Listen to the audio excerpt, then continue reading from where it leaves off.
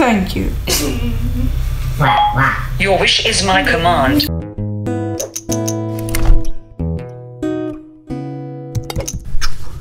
Morning everyone, exciting times, already feeling better, Mate is working, can't wait to start training again. I've gained weight, I'm actually just fat around the gut and that's making me sick, so can't wait to start training again. Me and Adrian are going to the Y2 Career 3-day stage race again, so we can start training for that as soon as possible. Maybe just gonna take this week off and then start maybe over the weekend or next week Tuesday. Yes, let's get this day started.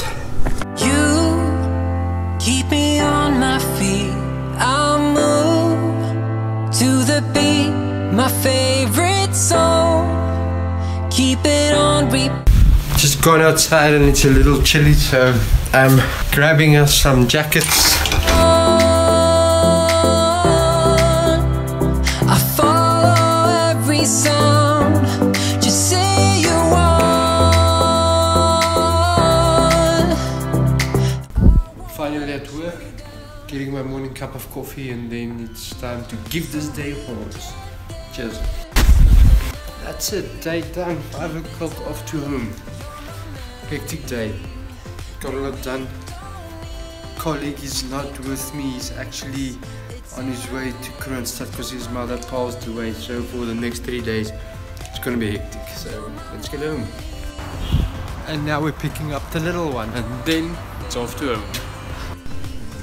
Good evening everyone, and we are finally home.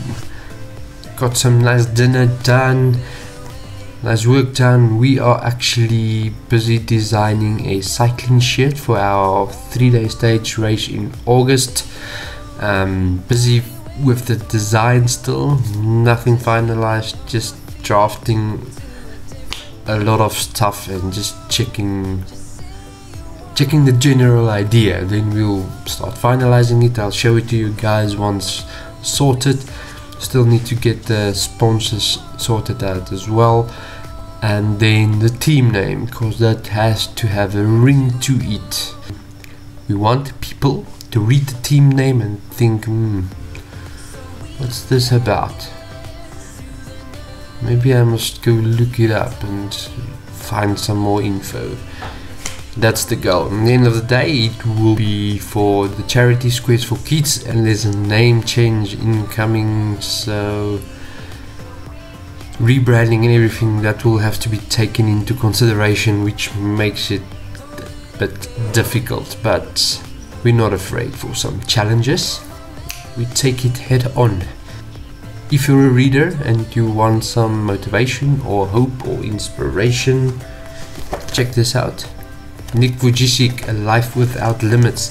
I'm not much of a reader myself, but I did finish up this one yesterday and it's incredible.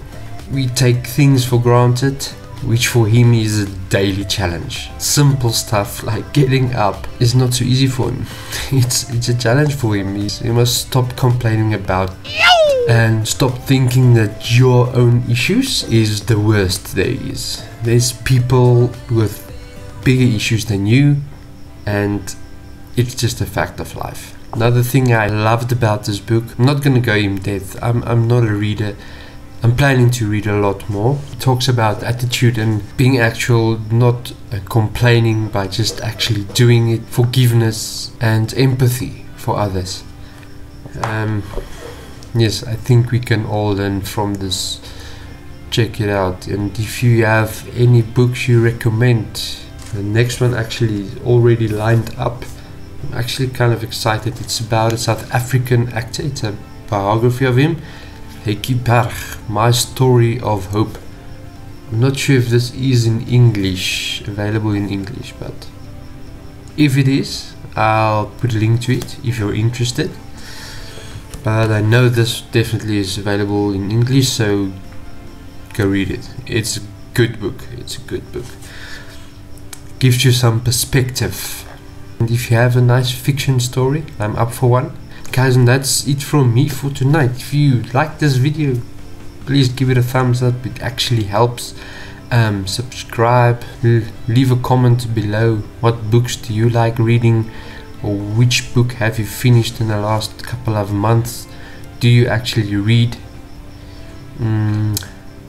Yes, and then until next time.